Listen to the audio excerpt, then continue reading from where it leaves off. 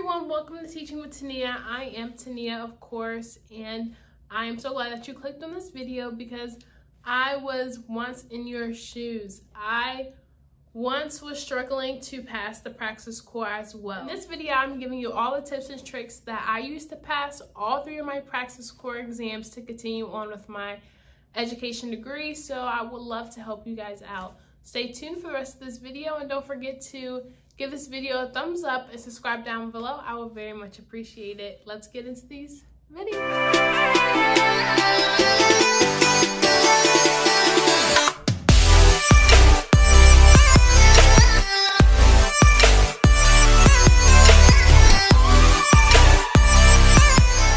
Even before you even start practicing or studying for the Praxis core test, I just want you to know that it's not as bad as it seems. Trust me, I know that's easier said than done, but there is a lot of pressure on you, especially if you have a calling to be a teacher and you know this is basically an obstacle getting in the way of that, because you have to pass your Praxis core exams to continue on with education classes. That's what happened at my school, and so it's probably the same for you guys as well. But realize that if you pass it, you're done. But you may have to take other Praxis core tests, not specifically these, but other tests later on in your career. But just know that if you start early enough, you can take it again and take it again and take it again. So let's go ahead and hop into the reading exam. Reading is the one I struggled with the most. I actually failed it twice. No, I failed it the first time, passed it the second time. I had to take the test twice myself. So, to let you know, I'm coming straight from your shoes. I don't necessarily like reading, especially if I'm being timed. So what helped me pass my test was going back and looking at the questions. Sometimes the questions, most of the time you have to read a passage, answer the questions about it so that they understand your comprehension of the passage. I sometimes skimmed over it, and when I was reading it to gain comprehension, it did not, like, I forgot what I read. Like, that's common for most people. Like, after you read it, you're so focused on reading it and reading it fast so that you have enough time to do other parts of the test. I just did not comprehend. I did not comprehend what I was reading. So to save time, energy, effort, all of that, I was able to go ahead and read the questions and then point out what I was looking for in the regular passages. So that's what helped me, although that's probably a general tip, but at the end of the day, it saves you a lot of time because you already know what you were looking for and to pick out in those passages. So that's a really good tip. Read the questions before reading the passage for the reading Praxis exam. Another general tip is to mark questions and come back to them. Before you submit, make sure you just remember those questions that you were able to write down. Obviously, well, it's probably not obvious. I maybe never have told you guys, but my testing situation was different because I had to take mine at home during the whole lockdown quarantine situation because there was nowhere for me to take it. So I had to take mine at home with a proctor. But that made it even more frustrating because somebody was sitting there looking at you and all that pressure on you while you're taking this test. So it was really nerve-wracking, but I just had to zone in on my test and realize that this is for me, not for them, whoever was proctoring my exam. Anyway, so back to what I was stating before. Yeah, make sure you read your questions before reading the passage. And also, if you don't understand a question, do not sit there and dwell on it. Just mark it and make sure to come back to it at the end once you have answered everything for that section. Also, for me, the first time I took the test, I basically read, like I said before, the whole thing. The second time through, I had to skim. I had to skim so that I had time to answer all the questions and get a chance to read and comprehend all the questions. So skimming was imperative for me, whether that was skimming the question answer choices, easily marking out what didn't make sense, but also going back and skimming the paragraphs as well, or the passages. that they had us read. I was able to go back and double check all of my answers because sometimes I was just clicking stuff just to be clicking stuff, and I just, like, literally the first time I was so over it, I was just clicking stuff. But the second time, once I passed, it was because I went back, looked at the questions, and tried to see, like, if this is my correct final answer. On top of that, at my school, we have a testing helper that helps with tests and stuff like that. And we actually sat down together and did the practice test online. I will link that down below because that really helped me after I paid $90 and failed the first time. I was like, okay, I have to pass the second time. So for the reading one, I did go get some extra help with that. And we also went over, they had a Praxis test book in our library, and I was able to read those passages just to get my brain familiar with what would be on the test. And those are on Amazon and bookstores all over. And you can even check your own school library as well. You might be able to check it out for free.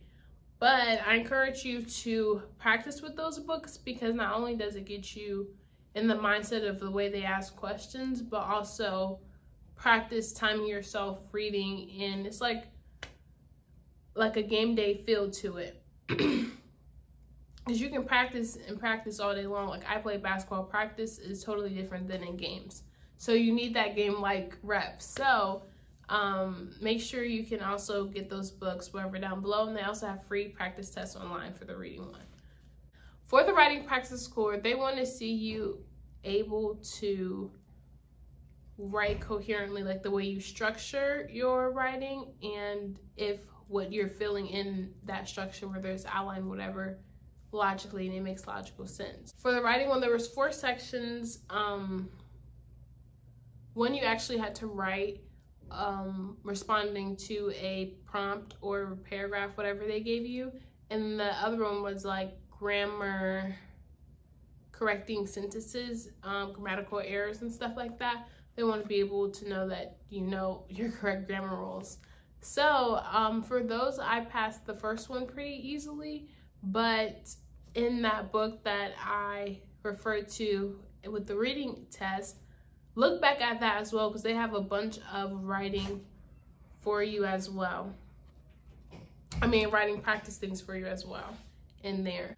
For the grammatical section of the writing portion of the practice core test, what helped me with this part was plugging what I knew into the sentence. So like, did this make sense if I read this like this, with a comma here, with a comma here? Which one made the most sense? Because if you've made it to college, then you obviously know how to write something. So being able to see the correct grammar mistakes. Sometimes we talk better than we write better grammatical. So for me, being able to talk in my head and read those grammatical sentences out loud, most of the time I was able to correct what I was writing or whatever they were asking me to see an error in a sentence or not. Also, on this test, you have, I think it's citations that you have to, like, formatting things that you need to know.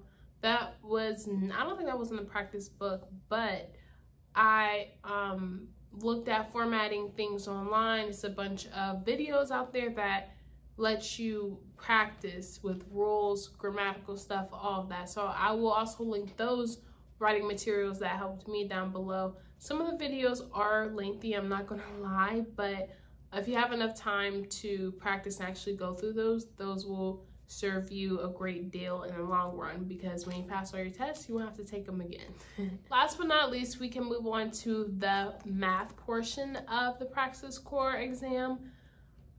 They give you specific themes. I think it was pre-algebra, something else, but basically they want to see that you know how to do math, whether it's mental math or the algebraic, I think graphs they had on there. Whatever the themes are that you are being tested on, just brush up on your practice with those. There are a bunch of resources out there for like Kumon Academy or even the book itself. It literally helped me a lot, but I passed the math one on my first try as well, so I just had to retake my reading one. But make sure that whatever math topics that they're giving you to study and brush up on those, because obviously you will be tested on them. Also for the math section, what I could say is what you think in your head may be different than if you actually write or know on paper. Sometimes you catch your mistakes when you are writing it out. When you're doing it in your head, so it's important to write out the math problem if you have time. And then I think you had to throw it away with my proctor as soon as the test was over. But make sure that you do have pencil, paper, calculator.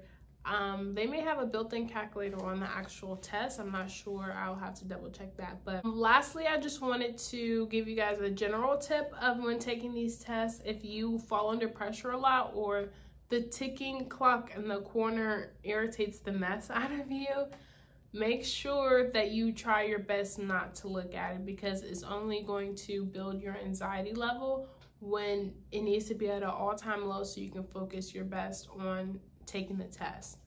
I'm not sure if you have the option of taking all three of them separately, or you have to do all three of them together, or there may also be a deal where you do all three of them together and it's cheaper than doing them all individually. But I knew my brain could not handle being in that testing mindset for that long of a time, so I did all three of mine individually, and then I got those scores back, and then turns out I had to retake another one, which was the reading.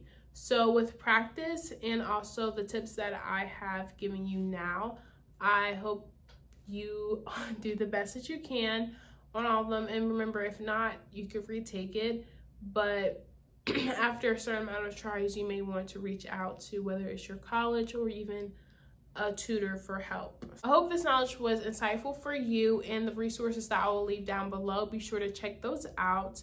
Thank you so much for watching this video. Don't forget to subscribe if this video helped you out a lot into your teaching career.